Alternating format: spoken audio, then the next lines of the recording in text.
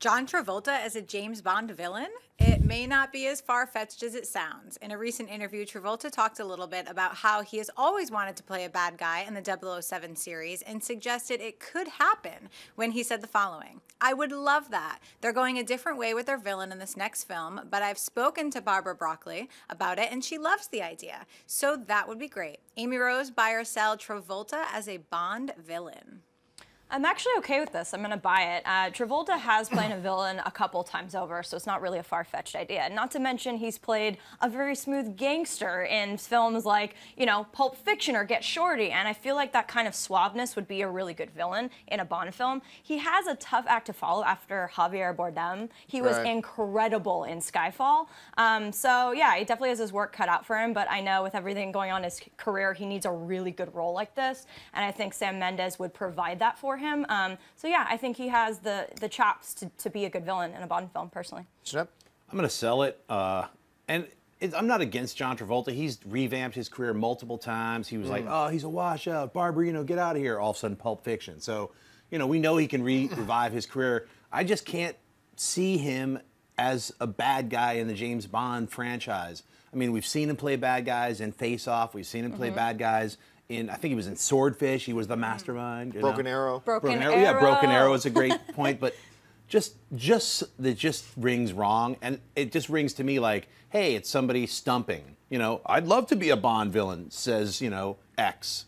You know, that doesn't mean they're going to be a Bond villain. Talk to the producer. They like me. So it could just be that. I seriously doubt he's in any contention to be a James Bond villain. He's not up for it. That's my guess. So I'm going to buy it hesitantly and with a razor-thin margin, but because the name in this story that you really have to pay attention to isn't even really John Travolta's name. It's Broccoli's name. Yeah.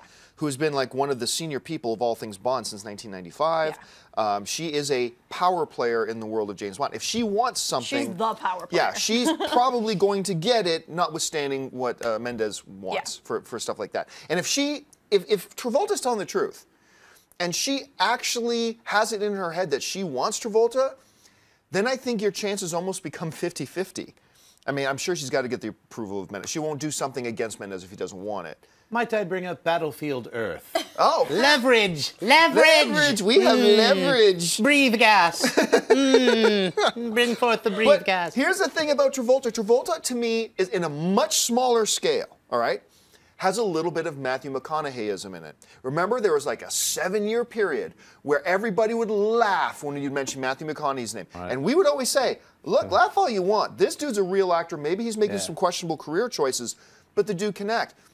You look at even recent films, like, I thought he did a really good job. Paris with Love, was that the one where he was like, I thought he was really good in that. I loved him in Face Off. I think he's done villainous pretty well from time to time. He's been in a couple of bad things as well. Pelham, taking a Pelham. Yeah, not such a good turn for him. Wild Hogs is something we'll avoid. But, you know, he was... Nobody talks about his performance in Hairspray. I thought he was fantastic in Hairspray. It's a real silly role and everything. You brought Hairspray into this I one? brought up Hairspray. I'm putting Hairspray on the table. I even thought that as all the weaknesses that were in it, I actually thought his FBI agent character in Savages was actually a pretty solid part of that film. I did too. So questionable decisions. Is he a bit of a whack job lunatic off camera? Maybe, that's what I hear. Right. But don't undercut the fact that this dude has acting talent. Sure does. And if Broccoli's behind it, would I pick it? No. Right. But it's possible. All right, I'll just hesitantly sell it. Okay, fair enough, and I'll hesitantly buy it. If you like this video, be sure to give it a thumbs up, and don't forget to subscribe to AMC Movie News on YouTube.